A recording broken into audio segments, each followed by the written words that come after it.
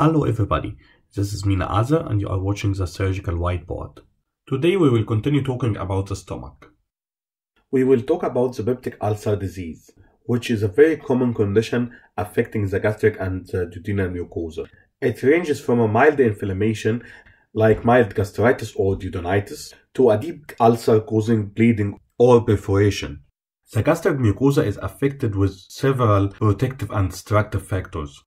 Healthy mucosa is capable of rapid regeneration due to its rich blood supply. It also secretes a mucus layer that act as a barrier against the destructive effect of HCl. On the other hand, the destructive factors are the gastric juice itself containing HCl and protein digestive enzymes like pepsinogen, infections such as Helicobacter pylori, and mechanical friction against swallowed foreign bodies. Any increase in the destructive factors or decrease in the protective factors distorts the balance between them and lead to the appearance of peptic ulcers.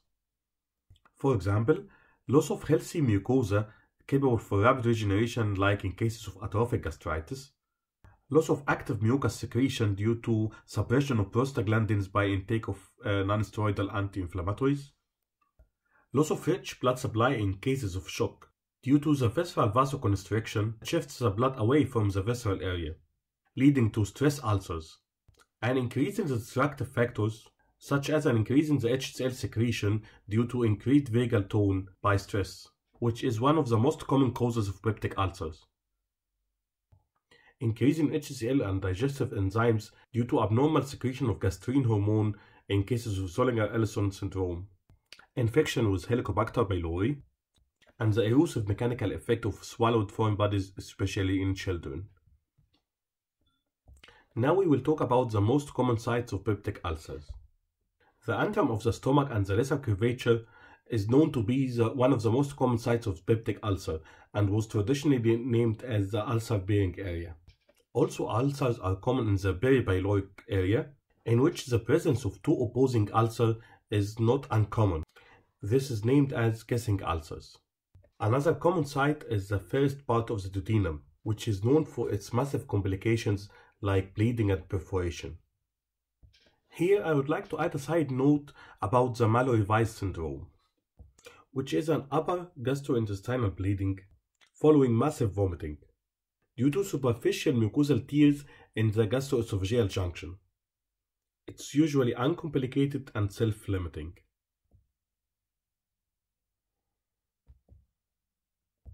Now we will move to the clinical pictures and complications of peptic ulcer disease. The first prominent feature of the clinical picture of peptic ulcer disease is the severe epigastric pain and tenderness, which is sometimes described to be reflected to the back.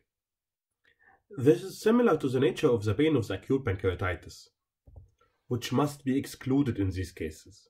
But when accompanied with a complete picture of acute abdomen, like rigidity and rebound tenderness, one must think of a perforated peptic ulcer. This can be easily confirmed or excluded using a normal erect X-ray, where the presence of air under diaphragm is a sure sign of viscous perforation and an absolute operative indication. Hematemesis or upper gastrointestinal bleeding. Although it is considered to be one of the complications, it's not uncommon to be the first presentation in an otherwise silent peptic ulcer. A large amount of fresh blood in vomiting may indicate the presence of arterial bleeding, which must be treated quickly. A more common manifestation of upper gastrointestinal bleeding is the presence of melena, in which a relatively small amount of blood passing through the gastrointestinal tract staining the stool black due to the presence of acid hematine, which is a degradation product of hemoglobin. Now let's talk about the management.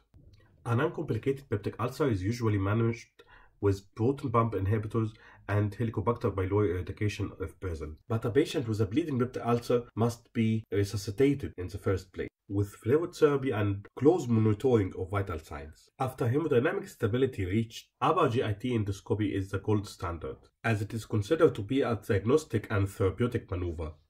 Forrest classification is considered to be one of the widely used classification or scales to describe the endoscopic finding in cases of gastrointestinal bleeding. Class 1 of the Forrest classification represents the acute hemorrhage, in which active bleeding is clearly seen by the endoscopist. It's further divided to Class 1A and 1B, in which 1A is acute arterial bleeding, in which a spurting artery is seen. Class 1B is also active bleeding, but from a venous source, in which oozing bleeding is seen. Class 2 represents a recent bleeding. Here an active source is not seen. Instead, the endoscopist can see evidence of a recent bleeding, like a visible vascular stump on the floor of the peptic ulcer. This is stage 2A. In stage 2B, the endoscopist can see a blood clot on the floor of a recent bled ulcer. And the last evidence of a recent bleeding is a stage 2C, in which altered hemoglobin or black hematine is seen on top of the ulcer. The third class of the Forrest classification represents the cases without recent or active bleeding, in which only the mucosal lesion is seen. Therapeutic endoscopic maneuvers include the following. Injection of adrenaline into and around the bleeding vessels leads to rapid vasoconstriction and control of the bleeding in about 90% of cases. The second option is sclerotherapy, for example ethanolamine injection, or the application of fibrin glue. Thermal coagulation is also possible, using a multipolar coagulator or laser argon beamer. And lastly, application of mechanical clips is very useful in cases of vascular bleeding. After bleeding control, the patient is usually transferred to the intensive care unit, in which close monitoring is carried out. Here the risk of rebleeding must be estimated, and accordingly, further endoscopic follow-up or surgery is planned. One of the useful tools to estimate the risk of rebleeding is the Rockall score, in which each category is assigned a value from 0 to 3 points. Number 1, the age of the patient at admission, in which the best prognosis in patient before 60 years old. The second category is the presence of comorbidities, in which heart diseases are assigned 2 points. Renal failure, liver failure, and metastatic cancer are assigned 3 points, with the worst prognosis. The cause of the bleeding is the third category. The best prognosis is assigned to Mallory-Weiss syndrome with 0 points, and followed by benign ulcers assigned 1 point, and malignant ulcers assigns 2 points with the worst prognosis. The fourth category is the vital signs on admission. Normal vital signs are assigned 0 points, while tachycardia with more than 100 beats per minute assigned 1 point, and complete picture of shock with hypotension, in which systolic blood pressure below 100 mm mercury assigns 2 points. The last category of the score is the endoscopic findings, where the presence of active bleeding Forrest 1 or recent bleeding Forrest 2 are assigned 2 points. The sum of all the previous 5 categories is assigned a number between 0 and 11. Rockall score below 3 is considered to be a good prognosis and minor risk of rebleeding. A score between 3 and 8 is considered a significant risk of rebleeding, and a score between 8 and 11 is a major risk of rebleeding. Surgical treatment is indicated in cases of massive bleeding in which endoscopic management has failed, or in cases of rebleeding. Here we must differentiate between the cases of duodenal ulcer and gastric ulcers. In cases of duodenal ulcers, a longitudinal duodenotomy should be performed. Then the bleeding source should be determined. The next step is controlling the bleeding using underrunning sutures. Massive duodenal bleeding is usually due to erosion of the posterior wall of the duodenum and injury of the gastroduodenal artery. It is usually a massive bleeding that should be surgically treated. In cases of gastric ulcers, the preferred treatment is excision of the ulcer itself, usually using distal gastrectomy and pathological analysis of the specimen to exclude malignancies. An exception of this concept is a de la Foy ulcer. It represents a rare cause of gastrointestinal bleeding, only about 1 to 2%. It is an abnormally wide calibered blood vessel, but not an aneurysm, running under the gastric mucosa. in the submucosal space. Any minor erosion of this area will lead to a massive arterial bleeding. The treatment of choice when found is underrunning sutures, because in this case the mucosa is normal. Now we will talk about the major types of distal or partial gastrectomies. The two main types of distal gastrectomies are called the pylorus 1 and pylorus 2 operations. They share the same principle of resection, in which about 50 to 75% of the stomach is resected. The main difference lies in the reconstruction strategy, which is in the case of pylorus 1 operation through gastroduodenostomy, in which the remaining part of the proximal stomach is connected to the duodenal stump. On the other hand, in cases of pylorus 2 operation, the reconstruction is achieved through a gastroduodenostomy. Here, the proximal gastric part is connected to the first jejunal loop, leaving the duodenal stump as a blind loop.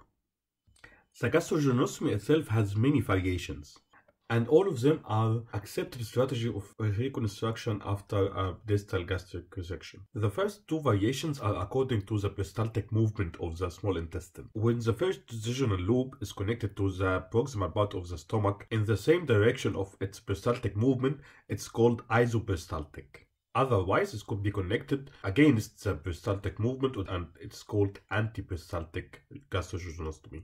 Another classification depends on the position of the jejunal loop against the transverse colon. When it passes in front of the transverse colon, it's called anticolic gastroduodenostomy. But when the jejunal loop passes behind the transverse colon through the mesentery, it's called a retrocolic gastroduodenostomy.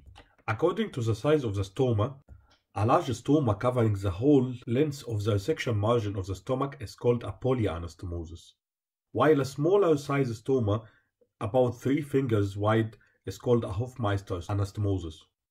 According to the shape of the anastomosis, there is a simple loop anastomosis, which is the classic pylorus 2 reconstruction, and an omega-shaped loop in which an anterior enterostomy is constructed between the afferent and the efferent loops of the anastomosis. The third variation according to the shapes is the Rho and Y anastomosis, in which the first jejunal loop is splitted, its distal limb is connected to the stomach as an efferent loop, and its proximal limb is connected to the distal limb approximately 45 cm below the gastroduodenostom. But what is the benefit of performing such a complex anastomosis? First of all, let's examine the normal loop anastomosis. The afferent loop carries the bile and the pancreatic secretion towards the anastomosis. This may lead to a biliary gastritis, which is a severe form of gastritis refractory to treatment. The idea behind the Rho and Y anastomosis is diverting this erosive biliary and pancreatic secretion away from the stomach. They are carried by the afferent loop and meet the efferent loop 45 cm below the anastomosis. Now we will move to the management of a perforated peptic ulcer. The first part of the duodenum is a common site for perforated peptic ulcer. Usually the ulcer is on the anterior wall of the first part of the duodenum. If it is a small ulcer, less than 2 cm, the treatment of choice is clothing the perforation with 2 or 3 sutures over an omental patch. Less common is the perforation of the posterior wall of the duodenum, in which massive bleeding is added due to erosion of the gastroduodenal artery. A large ulcer, more than 2 cm, is treated with 2 options. The first option is diversion of the gastric juice away from the duodenum and performing a pylorus 2 gastrectomy. The second option is with massive ulceration, in which the duodenal wall is beyond any repair attempt. Here the treatment of choice is performing a controlled fistula, in which a T-tube or a Foley catheter, Foley balloon catheter, is inserted inside the duodenum, and the rest of the duodenal wall is adapted around it with sutures. Definitive surgery should be tried later when the peritonitis subsides.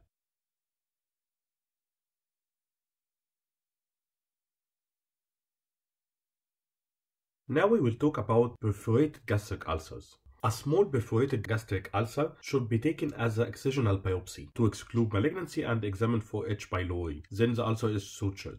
The treatment of choice for a larger gastric ulcer is distal gastrectomy with pylorus 2. As malignancy cannot be excluded before the pathological findings, it's always not advised to perform a pylorus 1 operation. The last section of our lesson today is the management of the chronic complications of peptic ulcer, which is the pyloric stenosis. There are three main options to treat a pyloric stenosis. The first is an Mikulicz pyloroplasty, in which the pyloric muscle fibers are cut longitudinally and then reconstructed or closed transversely, which lead to permanent destruction of the pyloric sphincter. The second option is Finney's pyloroplasty, in which the prepyloric space and the first part of the duodenum are connected together to widen the pyloric foramen. And the third and the last option is diverting the gastric content through a juxtapyloric posterior wall, gastrogenostomy.